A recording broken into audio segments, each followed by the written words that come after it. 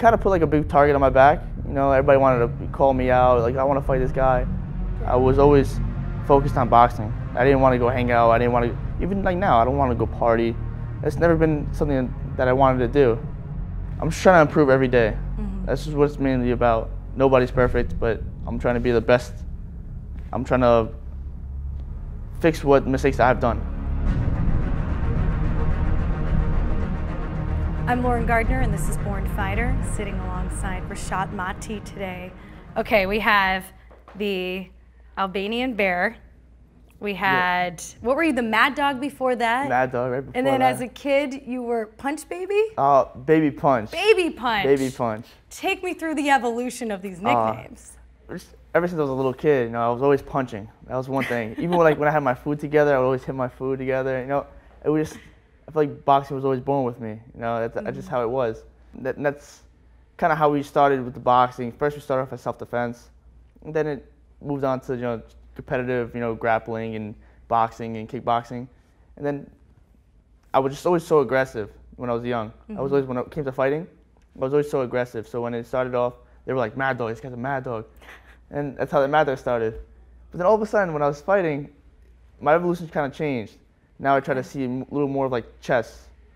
So then after a while, they were like, yo, this guy's, all of a sudden they started calling me Albanian Bear, and I was like, I'll take it, you know, I'll take it. It kind of like clicked with me, because I always try to show off that I'm Albanian. That's how it is. But Bear, I'm always just trying to, you know, put on a show and always start attacking, and that's just kind of how it started.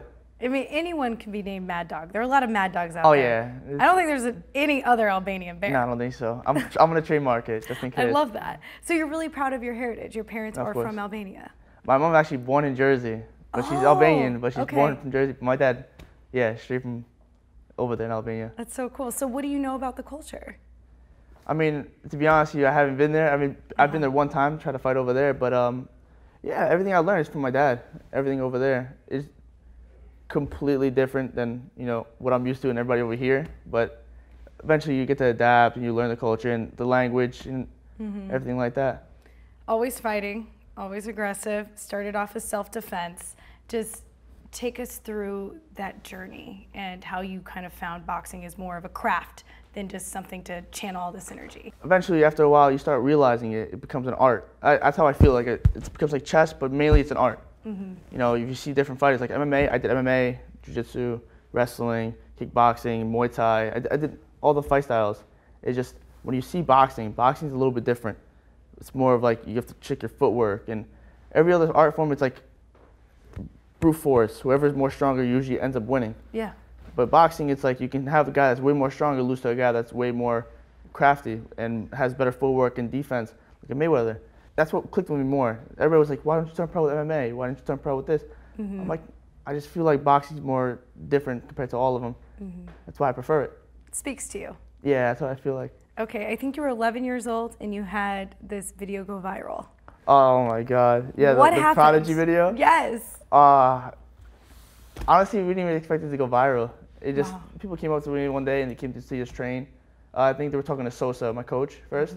And he was like, yeah, we have this guy, you know, he does all this stuff together. And yeah, they came up to me, they did this video. Once they published it, 2 days later, we see like 2 million views already. And I'm like, okay. The next day, another extra couple million. I'm like, okay. But then I started getting all these messages and everything. It just kind of put like a big target on my back. You know, everybody wanted to call me out, like, I want to fight this guy. And me, I didn't mind it. Amateurs, I get to learn more and I fight more. I fought tons of fights. If you see all these like fights that I have, boxing, I had over 125 fights. Kickboxing, I had over almost 70 fights. And that got me more active. I fought more and more. Yeah. And at that age, though, receiving all of that attention, of course, and sometimes negative, what did you learn from that experience? To not avoid all the negative. To me, honestly, I don't really get angry. I don't get, you know, upset with the comments. So I get messages all the time saying like, "Oh, this guy can't fight," and I'm like, "Okay, it's fine." I mean, everybody has their opinions. I don't really mind it. It just, I like to prove people wrong. That's the one thing I love doing, and then I love to prove people wrong. So you don't feed the trolls. You don't engage with any of that. I mean, I'll message back once in a while, and I'll be like, you know what, sounds good, man. But I'll never say nothing negative back. There's no reason to say nothing negative. Where did you learn that approach? Was it from your parents? Yeah, a little bit from my parents. I just how I am too. Yeah. I'm super, when it comes to that, when someone says something negative, I'll always say something like super sarcastic. And usually they'll be like, I don't know if this guy's being serious, or and I like to keep them guessing. And usually works out. They get upset afterwards. I'm like, sorry. So you kind of use comedy just to diffuse situations. Of course. I love that. So growing up being this YouTube phenom, this fighting phenom in all sorts of disciplines, obviously aside from boxing, what was your childhood like? Do you feel like you missed out on certain things? Not really, because when I was able to, go hang out with my friends, I was going to school. Majority of the time, I felt like I was much older than the age I was. Sure. I was always focused on boxing. I didn't want to go hang out. I didn't want to, even like now, I don't want to go party. It's never been something that I wanted to do. It just, I want to focus on my goals. I want to become world champion. And I just want to do it for, all my family. And then that's just mainly how it was. Total blinders. I don't know, I feel like I'm much different than everybody else. So you've never woken up one day and been like, man, I just don't want to do this anymore. I just want to go do something completely different. Once I get up in bed, and I just start punching right away. I just start, shadow boxing. And I don't know, it's always been through my blood. Even when, sometimes, when I'm not feeling good and I'm super sore after training, I'll be like, I'll still try to throw some punches here and there. It's just, I don't know, it's like really in your blood. It's in your DNA. I think so. That's crazy. Do you feel like you even dream about boxing? I've heard people say that when they're really passionate about something. It's just part of boxing's always in my mind. Even when I see it, I'll watch somebody fight. Even when I watch like some people shadow box in the street, I'm like, oh, he's not. What is he doing? He's not doing it right. It just boxing goes in my mind 24/7. It's how it is. So you'll dissect their combination. Yeah, even when it comes to like different sports. So say like football, when they throw the punch and they throw the ball, and you see how their footwork moves. I'm like, that's how you work with boxing. Or if you see with baseball, when they throw the right hand, you see how their hips move. Because majority of the times when you're throwing punches, it goes from the hips. Okay. It goes from the feet. So the majority of the time when I'm watching different sports, I'm still thinking about boxing. I'm like, they're doing it like this. This can actually help me with the certain forms. So you're finding things in all walks of life on how to improve your technique and your craft and how to hone this and be the best you can be. At the end of the day, I'm trying to be the best what I can be. This is fascinating. You're so driven at such a young age. You've been called a prodigy. How would you describe yourself? I mean, I'm just trying to be the best I can be. Like I said, I'm just trying to be, I'm just trying to improve every day. That's just what it's mainly about. Nobody's perfect, but I'm trying to be the best. I'm trying to fix what mistakes I've done. Sure. Pretty much of what it is. The mistakes I've done in boxing. Like I said, boxing goes in my head. When I think about mistakes, I'm like, I must have done this wrong. I watch old videos of what I'm fighting. Even when I was hurt, I would try to fix all the spots that I've done. I'm just trying to take care of my family, do all the certain stuff that I can be, become world champion, and live my best life. It's very, very focused goals. 2016, you're too young to qualify for the Olympics. Was that ever the pinnacle for you, or is it world champion? I wanted to do Olympics. That's why I actually flew out to Albania, and they told me if we can win the qualifiers here, we can make you into the team. So I went over there and I fought 16, 17 years old, fighting grown men, and that's crazy. I ended up winning it. And they came up to me right after I got out. They're like, "Yeah, it was nice, but you're too young." What was that moment like? It was kind of heartbreaking because I went all the way over there, and I just trained, I trained, and for them to say "Yo, yeah, I'm sorry, you're too young," it kind of broke my heart. Yeah. But main thing is, it's good experience. I fought other guys around the world, so why not? So you were able to turn a negative into a positive. Oh, yeah. That was my first time without headgear too, so it was definitely a different experience, and they were a little dirty out there too. The guy headbutted me, cut me open a little bit, but I got super upset. That's how you get me mad, but. So all we have to do is headbutt you, which is a very rare occurrence. Yeah, just headbutt me a little bit, cut me up a little bit. I see a little bit of blood, that's it. I'm a different person now. That's what you said. We were talking about this earlier before the interview began. You don't get angry, and people assume that since you're a fighter by nature, you're just an angry person, but you're not. That's not the case. There's no reason to be angry. Yeah. There's no reason to be angry. No, even if somebody says something bad to me, it's a word. It's not really doing much. If you see in the couple of fights that I've done, the last couple of fights, somebody hits me, right? do I get angry? Do I get mad? I start like laughing, and people are like, "Why is this guy laughing?" There's no reason. It's a business. It's a job. But at the end of the day, we hug it out, man. That's it. Wow. You ever think you're crazy? Start laughing when you get hit? Nah, I don't think so. I'm sure other people do that too, especially in sparring. But yeah. Being from Staten Island, your own backyard, you've already had the opportunity to fight at MSG. Yeah. How special was that? It was, oh man. All the people when I went into the ring, I say everybody's screaming, but actually I want to fight in the legit MSG now. The Hula Theater is, you fight all the time in the Hula Theater. But yeah. The actual MSG is the goal now. I want to fight in MSG, but it was definitely fighting in front of all my family, my friends, and my fans, and it was unbelievable. You know, no one can really say that they've done that, let alone in the Hula Theater, let alone MSG. It was unbelievable. Thank God, you know, I got the knockout in the first round, the last fight. You know, did a little Triple H spit. I almost got fined for it too, like I said to you before, but it was unbelievable. I can't take it back now, but I'll never trade it back. We can't gloss over the Triple H moment, the spit. We were just talking with the photographer, Ed, who's actually here during this interview, and he said that you went up to him prior? Yeah, literally right before the fight. I was talking to him right before the fight. So you knew, what happened? Just take me through the series of events here. I was thinking about my mind, and I was like, you know what? Since, you know, WWE, you know, they do like all that other stuff, and then it's a ring. A lot of showmanship. Yeah, there's a lot of showmanship, but a lot of people like that. I was telling him before the fight, I was like, you know what? This could be actually a really sick picture if we can get this done right. So I was actually thinking about doing it right between the ropes, like regular Triple H. But then I realized, you know, I'll be spitting on the judges, and I don't want to do that, you know. So that can't end well. Yeah, so I was like, you know what? And Ed told me, he's like, go in the corner, you know, the corner where it's usually empty. And I was like, all right, once I knock this guy out, get there, right, like, we'll just make sure it's perfect. I'll get the water, and then I'll just run there. And it actually worked out perfect. The picture came out amazing. The commissioner wasn't happy at all. She wasn't happy. She came up to me, she yelled at me after the fight, and then I was like, sorry. Yeah. Eddie was like, listen, I talked her out of the fine and suspension, but I was like, she's like, yeah, definitely don't do that again. My parents were a little nervous, my coach was a little nervous, because the guy came off of 4 straight knockouts. He won his last 4 fights by knockout. And so you didn't care. Yeah, I was just sitting down, and my dad's like, you gotta do this. I'm like, I'm gonna knock this guy out. Don't worry about it. I'm gonna knock him out. And my dad's like, this guy's insane. You know, you gotta stay focused. I'm like, I'm good. So once it came up, I'm like, yo, listen, we gotta get this photo after the fight. We gotta make sure we get everything right.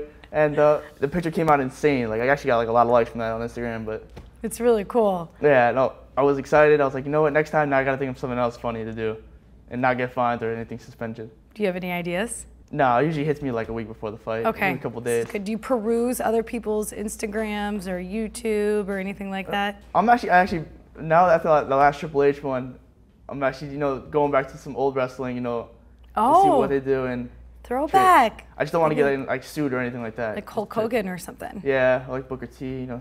Oh yeah, that's old school. Yeah, it's super old school. So you're into WWE and all that? I was, but you know, like I said, when they do all that other stuff in the ring, a lot of people are like, wow, and that's how I want to be. Okay. I always want to put on a show. It doesn't matter like, where I am. I want to. At the end of the day, I want to be like, that guy, that Albanian Bear. You know? Albanian Bear. He was entertaining. He was fun. He had a lot of flash and flair. You kind of are a product of that, though. I mean, your fame stems from this viral YouTube video. You have a huge following on social media. Do you feel like you're just kind of a representative of this new generation of athlete that it goes hand in hand? Not only do you have to be good in the ring and training, but you also have to be relevant on a social platform and have the personality. That's how I feel like it is nowadays. Yeah. I mean, if you see other athletes now, before social media meant nothing. But now it's like if you see a guy that has, you know, a ton of followers and all that stuff, they're gonna look after this guy. While this other guy that's behind him that has no followers, is 10 times more hungrier. He doesn't get that much money or you know, publicity that he should be getting. Bigger fights. Or bigger fights, you know, but that guy with more social media is gonna probably have that better title shot, even though the other guy was working 10 times harder. That's why social media is a big factor now, which shouldn't be, but that's how it is now. But yeah, me, social media, I don't really care for social media. Okay. I'll just post here and there, and then majority of the time I'm just gonna be, you know, trying to hang out, you know, and train majority of the time. Majority of the time is I'm straightly in the gym. Stay relevant on that side, but obviously you need to focus on the task at hand. You talk about training. What's your average day like? Oh, all right. So, all right, do we have enough time? Monday through Friday, early morning, around maybe 6, 7 o'clock in the morning, I'll go for a run. That's one. How long is the run? It depends on the day. I try to maybe run more than like 30 minutes to an hour a day. So then after that, I'll go and go to like the New York Sports Science Lab where I go and they do the treatments and they do the extra workouts. So I'll do like strength and conditioning over there. So that's 2. And then I'll go train with my coach Sosa. I'll finish with him. So we'll do that around maybe, it depends on the day. So it's maybe 3 to like 7, right around there. So it usually takes maybe 2 hours right there. Okay. That's 3. And then the 4th, I'll go from 8:30 to 10:30. I'll go to bars, and I'll do like a little more extra boxing over there. And that's 4. And You're that's a Monday machine. to Friday. Yeah, I'm trying to perfect my craft. That's the main thing I'm trying to do right now. Okay, so how do you fuel this machine? Like every day, you know. Yeah, it was like any strict diet. I mean, you're young, so maybe you can get away. Especially before the fight. Yeah. Just very strict diet. Especially right now. No eating right now, but I feel good. You know, that's the main thing. When you're not training, you're not doing other stuff. That's when you feel I don't feel the same. When I'm doing the regular routine, it's like a regular day to me now. Yeah. So I feel good. I'm happy. You know, if I'm not training, that's when I'm not happy. That's just how it is. And that happened directly following your injury. Oh, Yeah. Was that a tough time for you? It was a little tough because, you know, you're watching all my teammates fighting and they're all winning and stuff. And, you know, when I was going to watch the other fights, you know, like, that could have been me fighting, you know, but it is what it is now. The time's passed. I'm back in shape, you know, and I'm ready to put on another show. What was the rehab process like for you? It was tough because they were telling me, you know, don't do this, don't do this. They were very specific on, like, what to do and what not to do. So they were like, don't even go for a run. And I was like, don't go for a run. I was like, how do you expect me to get back in shape? Yeah. They were like, you want your shoulder to get better? I was like, yeah. They're like, don't go for a run. Wow. Yeah, so if I couldn't go for a run, they were like, you know, boxing could be out for a while. So I was like, yeah, I got to do what I got to do. But mainly New York Sports Science Lab, they fixed my shoulder up. You know, I feel better than ever. And, you know, hopefully in early October, I go and knock somebody out again. And you listened, and here you are. I'm back. What are your expectations for early October? Is there a particular fight you have in mind? Hopefully somewhere in New York. But I don't know, to be honest with you, places don't really matter, fights don't really matter. I'm just here to put on a good show, and that's the main thing. You know, hopefully come out with a win. What's the ceiling for the Albanian Bear? Oh, there's no ceiling, man. I want to go higher and higher. That's it. I want to be Albania's first world champion. That's the main thing I want to be doing. And, you know, just put Albania on the map when it comes down to, you know, fighting. Do you feel any weight of responsibility to represent your country and make your people proud, your parents proud? Oh, of course, you know, because it's tough. You know, you don't want to make it, you know, hard for them. You know, because I know when getting punched one time, it's not just getting hit from me. It's like punching my dad in the face too, you know. Wow. For him, that's how it feels. My dad's very, you know, on it with my boxing. He's been it since day one, so that's why, you know, I can't repay back whatever all the stuff they've done for me. But you know, at the end of the day, you know, I'm doing this. You know, it's a job for me now, and you know, hopefully I make everybody proud. Your dad's here. Keep talking about Coach Sosa. How tight knit is that group with your actual family and your boxing family? Oh, it's close. You know, if boxing for me, it's like that. Trust is very important to me. If that's how it is with coaching too. If I feel like we don't have we don't fit or something like that, and I feel something a little bit off from you, then it doesn't work out, and I'm like, yo, listen, I can't do it.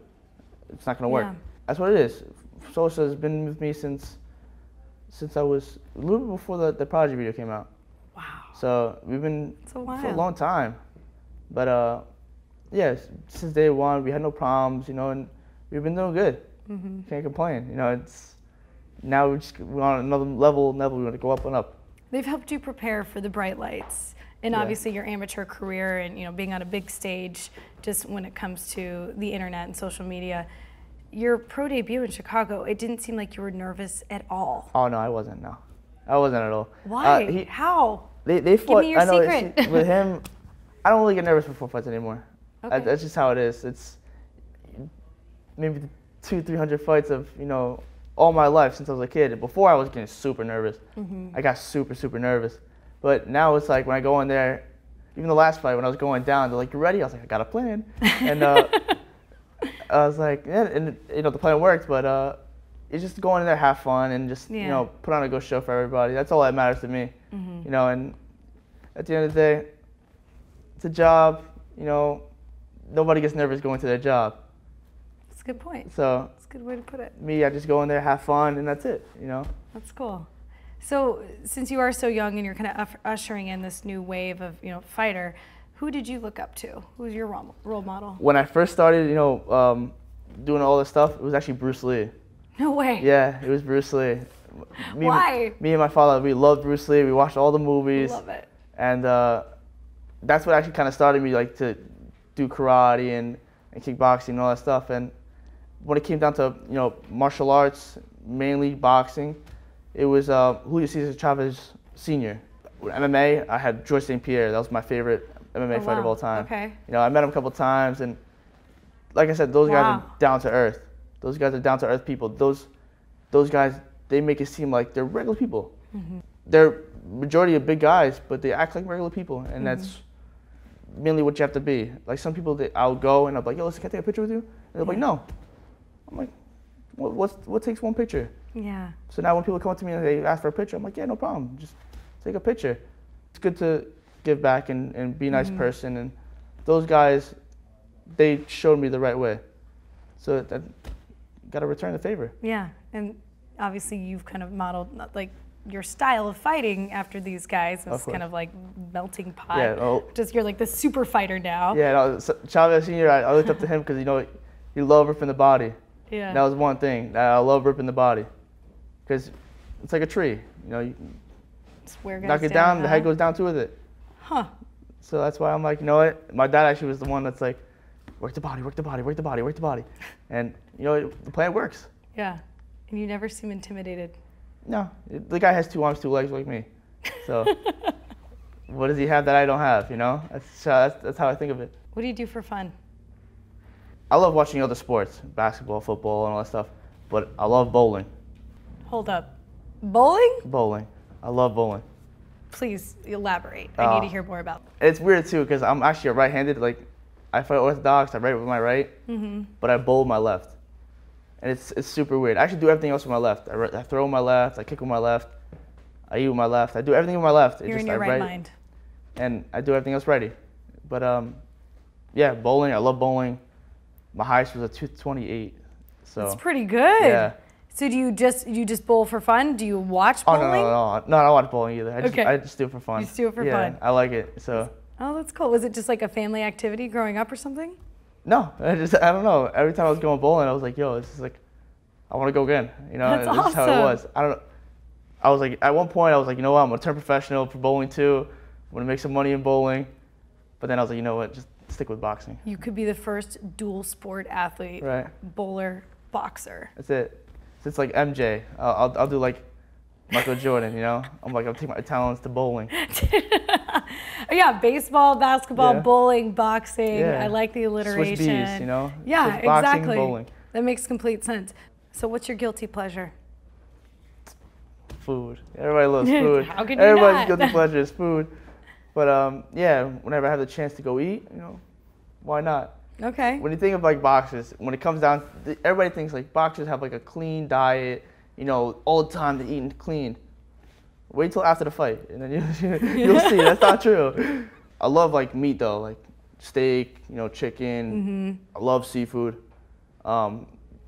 Whenever you see that in front of me, I'm like, all right, cheat day. Can't help yourself. I get.